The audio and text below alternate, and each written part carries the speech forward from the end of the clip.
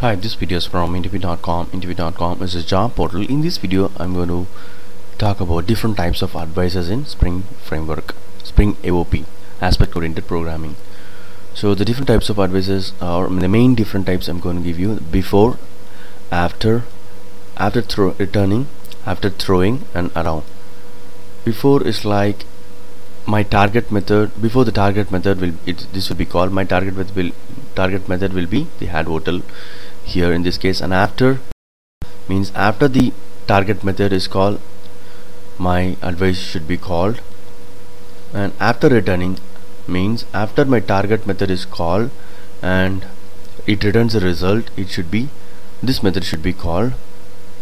And after throwing means when this method is called, my advice has to be called. Okay. And around my target method, this is my target method, and around this method my advice should be called around this business class target method. Okay, so these are the main types of advices available. And how exactly this aspect oriented programming works, to simply saying this is my target method, for example. Okay, so Spring will create a proxy.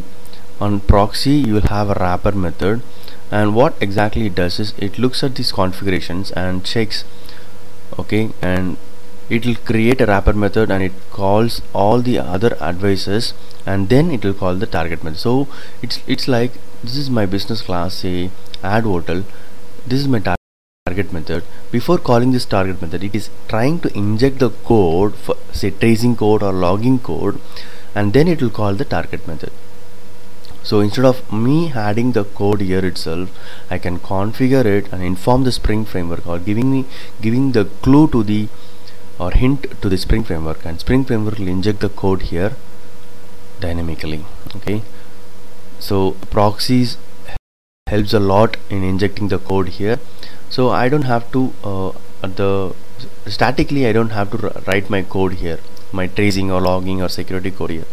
I can just configure it somewhere else and Spring will take care of it. That's what AOP means.